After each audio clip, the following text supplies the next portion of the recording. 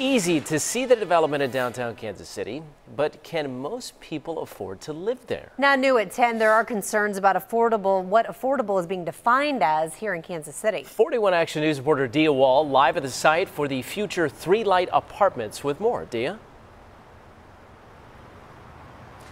Guys, this is where Cordish's next high-rise project, 3-light, is supposed to go. And they're promising affordable rent for some of those units. But quite a few people on the city council are questioning what's affordable.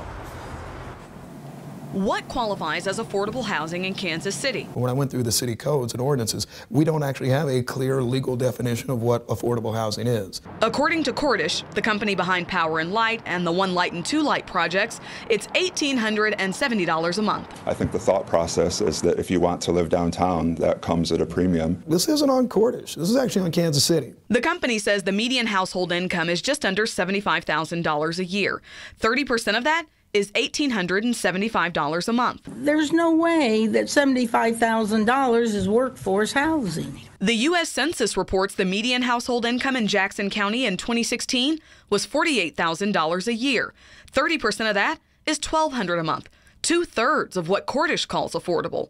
Councilman Quinton Lucas plans to propose a resolution where the city sets how those rates are determined. What I'm trying to do with this legislation is to make sure that when we have the next development, the next business, we've defined in advance what affordable means so that somebody's not saying a $1,400, $1,500, $1,600 a month unit actually counts for affordable housing, and instead we're looking at something that's $600, $500 that more people in our community can afford. He wants to be clear. This is not us saying that every developer needs to go out and put in a percentage of affordable housing.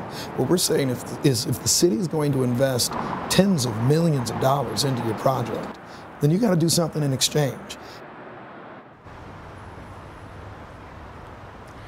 Mayor Sly James says the city would be negligent not to honor its contract with Cordish. He adds there are over 6,000 affordable units here downtown, and the city has spent millions of dollars on affordable housing in other parts of the city.